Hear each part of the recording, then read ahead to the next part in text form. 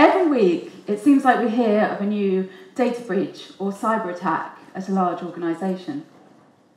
The truth is that these attacks are even more common at small and medium-sized businesses. Most of us here in this room would have been the victim of a data breach at some point, and yet we're often kept in the dark about why it's such a pervasive problem. The reality is that all a fraudster needs to start taking money from your bank account is a simple combination of data gained from one of these breaches and poor privacy settings on something like your social media account. With these few details in their hands, a fraudster can start setting up a credit card or an online shopping account in your name and start spending. Largely, the way that banks try and tackle these problems hasn't changed for nearly 15 years. They rely on knowing what bad behaviour looks like and trying to write rules to block it.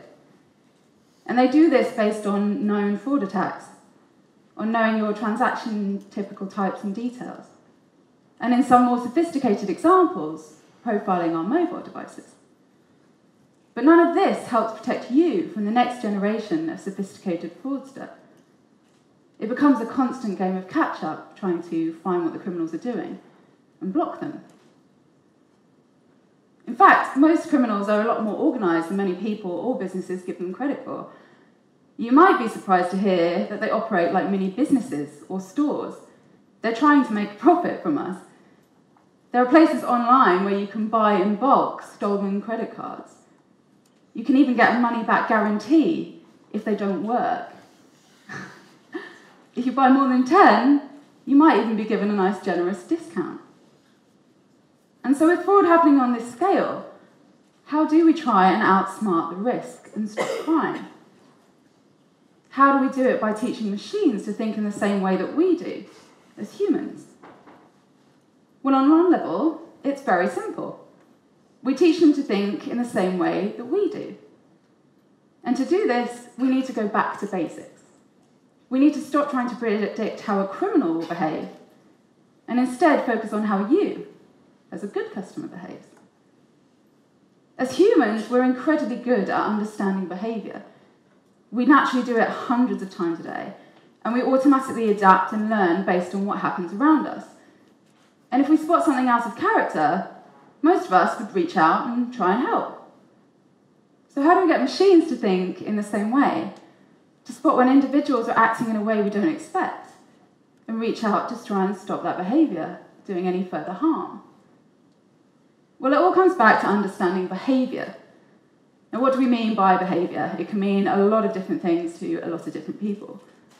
For some of you in this room, it might look something a bit like this, particularly if you have small children or younger siblings. But an interesting example is to look at parks and green spaces. Now, when planners create a park, they create all the paths within that park. And typically, people will walk along those paths. But what happens when something changes? Say, someone sets up a new coffee shop. Well, very quickly, we'll start to see people change their behaviour. They might try and take a shorter route to get that hit of coffee. And so a new path will start to emerge.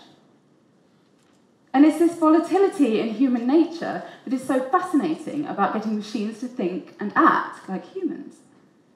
We can try and put temporary measures in place to stop that behaviour and change it, but as you can see, it doesn't tend to last for very long, and we find ways around it. And it was this volatility in human nature that fascinated two smart minds at Cambridge University, right here in the UK. The late Professor Bill Fitzgerald and his PhD student Dave Excel were fascinated by how we can get machines to predict, observe, and act in the same way that we do as volatile human beings. And this really captured Dave's imagination. And so what he did was he got video footage of 200 people walking on a treadmill, and he ran it through an early version of an AI system using adaptive behavioural analytics. And very quickly, he started to see the machine identify 4 key characteristics in the data without being told what to look for. And if we start to move the sliders around, we can see how the prevalence of different types of data shows us the underlying behaviour of the character. So we can move it across the male side and we will start to see more stereotypically male behaviour.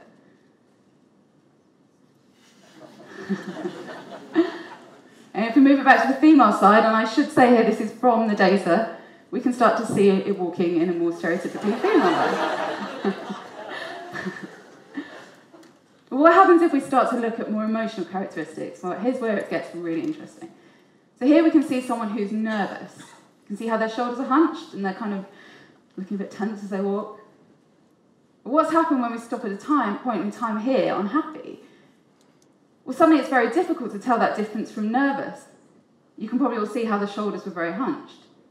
And it's only when we see this figure moving again, when we get that real-time flow of information, that we can see that they've got a bounce in their step. And actually, we can infer that they're happy. And it was this moment that was the breakthrough for TEDxReading. He realised that as humans, this is what we do all the time.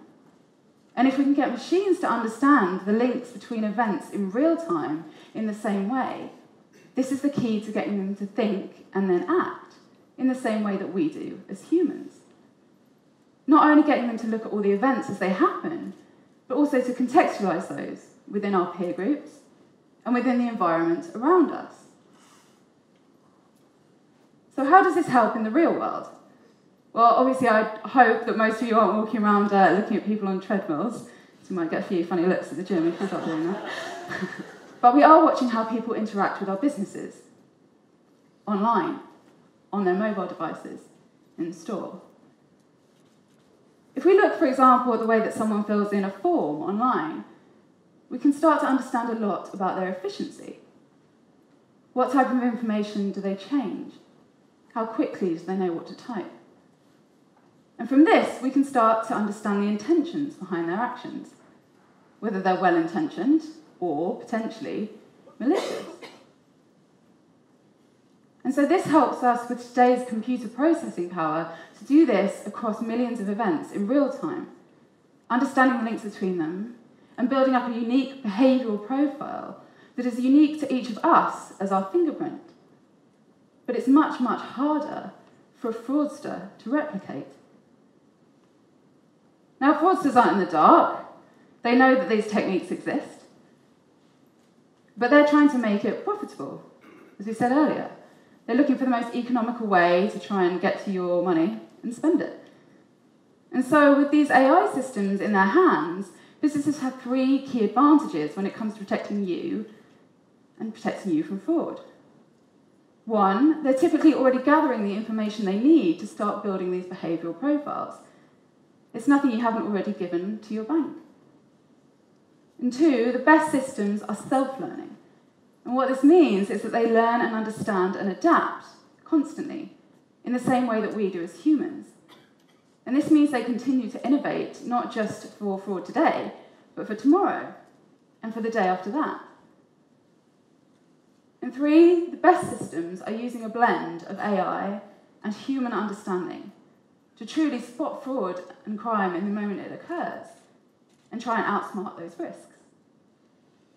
And so today's technology revolution is making it possible for us to fixate on your good behaviour, to understand how each one of us behaves, and to use that knowledge to stop crime and to outsmart risk. Thank you very much.